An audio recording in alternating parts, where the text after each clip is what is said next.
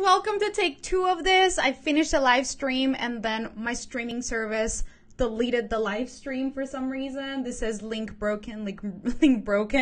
So I'm like, no, I have to send it to the list. And it's not on YouTube. It's nowhere to be seen. I don't know what's happening. So I'm going to record another live stream just in case if we can find it. So welcome back to take two. I really hope that the other one is somewhere in the group. But if not, then this is round two. Okay, so today I'm super excited to share with you how to write stories that sell. And I'm going to go into a couple of details about, the framework of my favorite story that actually helped me enroll a $54,000 client last year in September. It was definitely a story where I infused a lot of elegant vulnerability and I shared something that I was going through and that really, inspired that client. She said that was kind of the post that made her want to work with me. So of course she had been following, full transparency, she had been following me for at least 6 months, I think it was, or 6 months, because that's when we met, 6 months before that post. And then at the time when I posted that, the next day she was like, I need to work with you. So just another example that the compound effect of creating consistent content is so powerful. But yeah, this was a post that literally had no call to action. It was fully an elegant vulnerability, sharing my lessons from a place of power. And that really helped. That obviously was extremely effective. $54,000. I think that elegant vulnerability pays off. So I want to share with you, what does elegant vulnerability really mean? How can you use it in your content so that you're doing it in a way that's creating more connection with people and magnetizing them towards you versus pushing them away? Because when we're trying to be, authentic online, or a lot of people think that being authentic online means just to kind of vomit all your feelings on social media.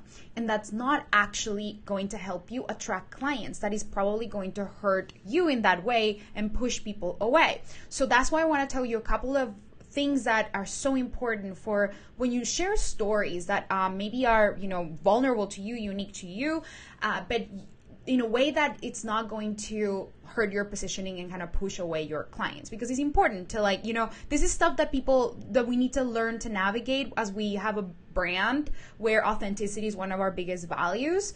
We are going to have stories to share that are maybe a little bit uncomfortable. And so this is going to help you. This live stream is going to help you kind of have checkpoints to make sure that you're doing it in a way that's elegant. Okay. So I'm super, super excited. So the first thing I want to share is why is authenticity important? Think about when you watch a movie and a superhero movie. If the superhero was only perfect and shiny and amazing and had no flaws or humanness, you wouldn't connect with them, right? You wouldn't feel like you want to root for them because you feel like a little bit of a disconnection or with that kind of facade of perfection. But once you see that they have also fears, or that they go through stuff, that they have quote unquote flaws or vulnerabilities, then you connect with them so much more because it humanizes them. So it's the same thing with your brand. We want to have an element of humanness, which is actually one of the 7 elements that I help my clients discover in their brand, which is the first thing that we do, is what are the things that make you more human, right? But here's the thing. We can't just lead with that. That's just one element. What I share with my clients is that it's important that you lead with value, that you lead with proof, that you lead with authority. When I say authority, I don't mean authoritative, I know everything, but it's just the balance of sharing. I know what I'm doing. Here is the proof that it works. I have learned some things that can help you. And yes, I'm not perfect, but here are the things that I'm doing to overcome that, right? So there is a full range. It's not just one or the other. It's not like I'm full authoritative or I'm, a hot mess online. It's just a range of things that you want to lead with, right? So make sure that you are always leading with value and that you're leading with proof. And by proof, I mean sharing with people hey, this is working for my clients, or I am my best case study. I know how to do this. I have implemented it for myself, or here's how my clients are winning.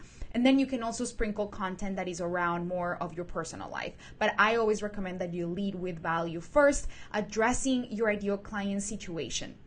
So when it comes to sharing stories that are elegant, that have elegant vulnerability, think about the stories in your life where, that have marked you, or that have, led you to where you are now, right? And that the messier parts that maybe are a little bit scary to share.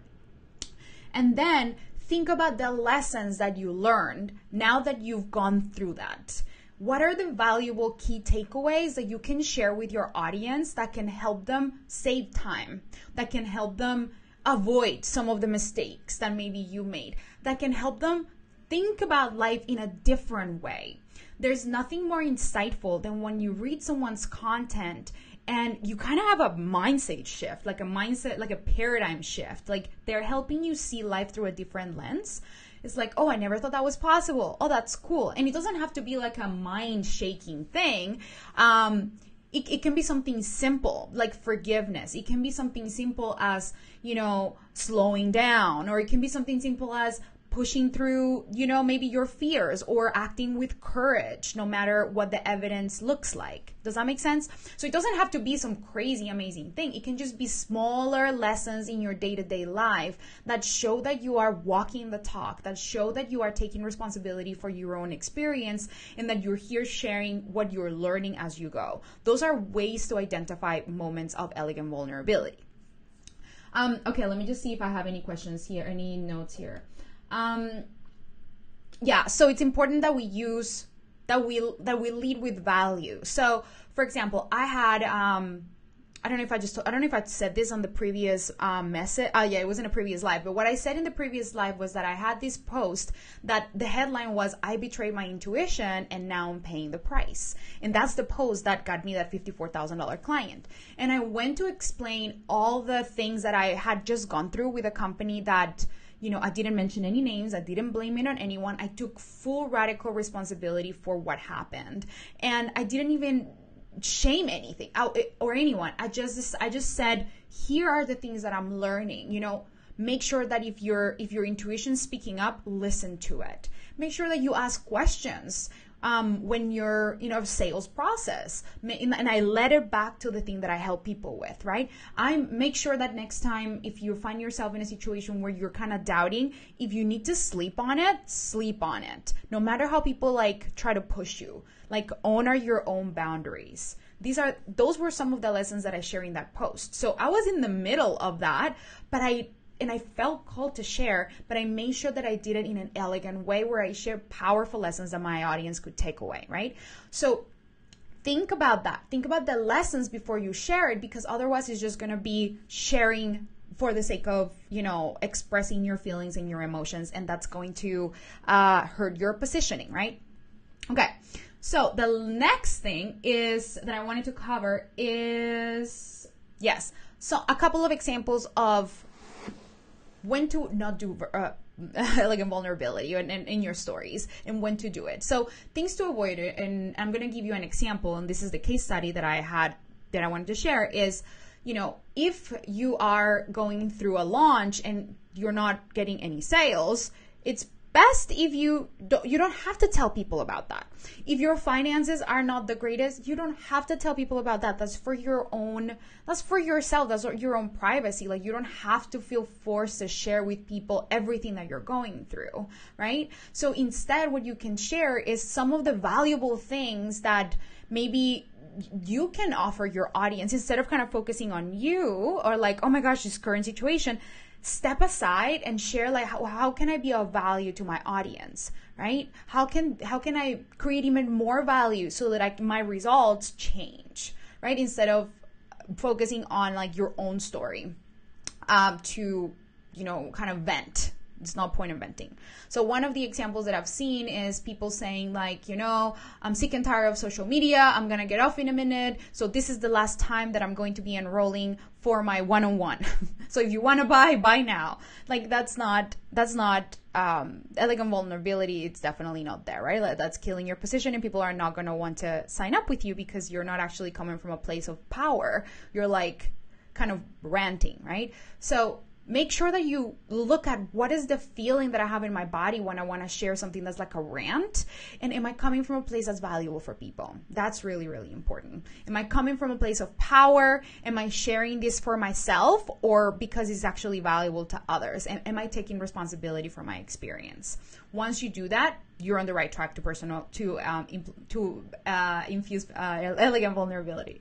Okay, and the last thing that I want to share today is one of my favorite story frameworks or story types to make offers and to kind of share maybe your vulnerable past, but also coming off as somebody who can actually offer help now. So redemption stories. Redemption stories are the stories where you share with your audience what are, how you beat the odds regardless of, your circumstances. You overcame obstacles, you wanted something, you overcame the obstacles, and now you figure it out, whatever that is, right? So think about all the times in your life or in your business, whatever you help people with, that you overcame the obstacles no matter what the odds were. Those are the stories that will position you as somebody who can help others. Even if it's something small like, oh my gosh, I had a webinar that didn't go well and, the tech completely got ruined, but then I figured it out. I talked to my team, or that launch didn't go well, but now I've learned from my experiences and this is what I did and these were the new results, right? Or something completely different that I used to crave the love of my life, but I just was not in touch with my emotions, and I tried all these things, or I was doing all these things to try to attract them, but it just wasn't working until one day I had this breakthrough. I had this experience and changed the way that I saw things. Things changed once I did X, or it all happened, it all clicked once I figured this out. And that is what I want for you. This is what not that I want for you, but this is what's available to you too if you want what this result that I have. So you want to kind of share the story in a way that positions you more as somebody who has figured out something that they haven't, and that you're here not to be the hero of the journey, but you're here to guide them to be the hero of their story. This is a concept that I learned from one of my mentors, Donald Miller. And he is, he really taught me that every single person wants to be, we all want to be the heroes of our own movie, right? We don't want another hero coming into our movie.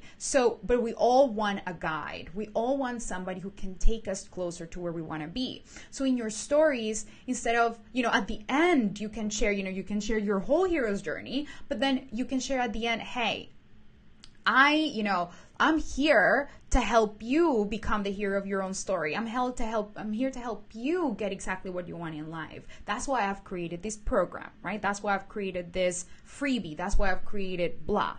So you are infusing a different kind of energy, not just I'm so cool, which is fine if you're cool. I love people who are whatever, your style to their own, each to their own. But that's share the awesome parts, but then also make sure that you remember to share with people, hey, I am here to help you at the end of the day, because it's true, you're here to help them. And the final tip that is so important, you guys, the first section of your stories, of your posts, make them super captivating. Start with emotion. Start with the most captivating moment. Like that post I told you, I betrayed my intuition and now I'm paying the price. That was a captivating headline. Look through all my posts as if you read my content and reverse engineer what I do, because just from reading my free stuff, you can get a lot.